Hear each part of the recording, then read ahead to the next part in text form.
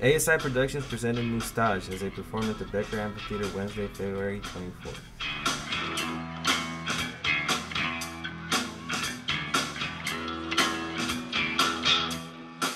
I get on with another baby, pulling me down, trying by the stage.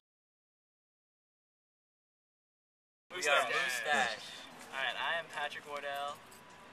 I sing and play guitar. I'm Brian Wardell, I play drums. I'm Sean Wardell, I sing and play bass, mostly play bass. I'm Scott Shumley, I play guitar and keys, and I'm not a Wardell. What is up with the name? I just kind of made it up in like 8th grade and thought it was cool. We're brothers, so we've been playing around for years. We were just kind of jamming around then. We had a show and we needed a name, and it just kind of... I thought it was a fantastic name. I don't really think it's fantastic. That's a great name. If you notice our I don't know, it's memorable, you know, people seem to remember it. Yeah, it's easy to remember, it's good for that. Very memorable. Oh, God. Alright. We have a full length, an EP, an acoustic, little demo we had and a full-length album. EP demo, then a full-length album, then an acoustic EP. Yeah, we're going to start recording our second full-length near like end of March, April, so it should be out in the summer or sometime next year, or this year. Alright. Sometime in the summer. Alright. Nothing to it, no reason to say. You know I wouldn't ever stop there. Oh.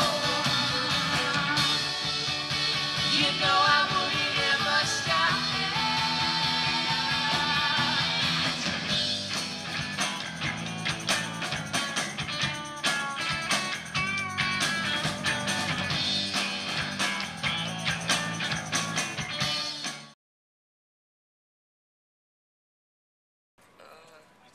like indie, like bluesy rock, yeah, kind of organic stuff, yeah.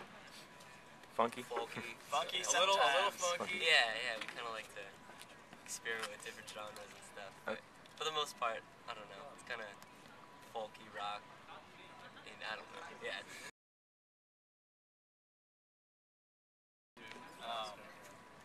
Probably the Walkman and the Kinks are mine, mainly just for songwriting purposes. Oh, Tom Waits and definitely Tom Waits and Pavement.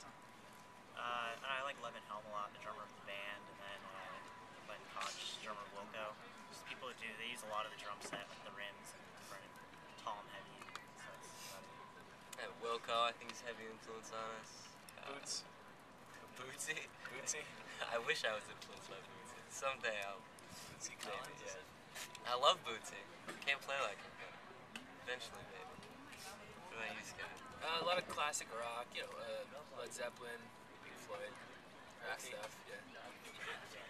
Alright. The process is always changing, but usually I write the melody and just the parts, and then we'll come together and jam it. It usually starts out on like electric guitar or piano, and then we'll bring it together.